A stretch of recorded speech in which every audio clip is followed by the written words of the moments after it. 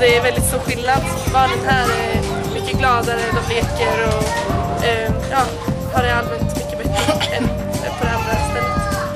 Och den här förskolan heter Wawacha och ligger i ett område som heter Miravai. Och det ligger i Cusco i Perù.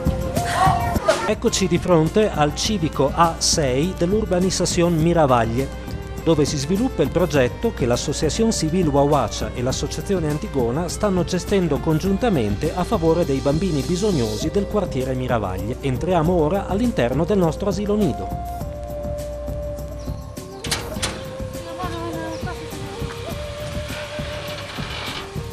Buenos días.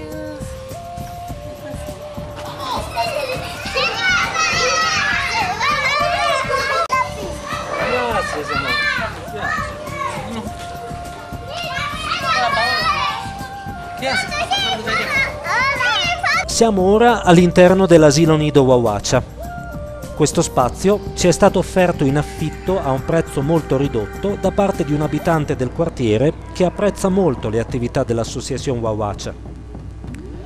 Possiamo innanzitutto vedere la struttura principale, un modulo prefabbricato che è stato offerto in uso gratuito da un'altra associazione peruviana. Al suo interno i bambini, che sono attualmente 27, con una proiezione fino a 30 per il prossimo anno, sviluppano le attività di stimolazione precoce, apprendimento, manualità, arte e via dicendo.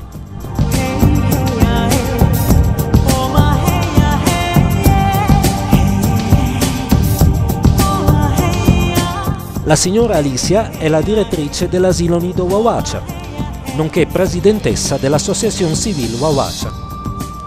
Muy buenos días, ¿cómo está usted? Muy bien. ¿Cuántos años trabajando en este proyecto? En este proyecto voy para el 4º año, pero en el local estamos el 1er año.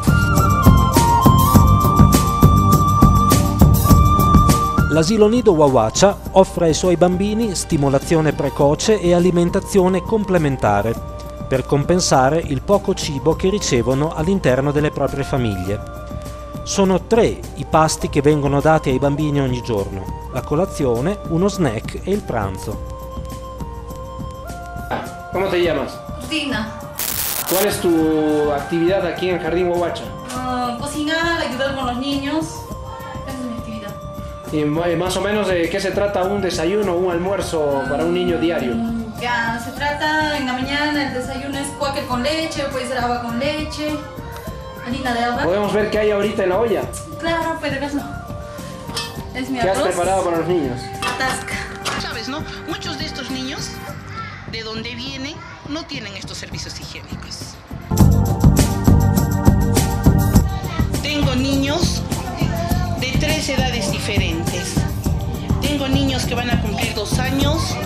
Tengo niños de 2 años a 3 años.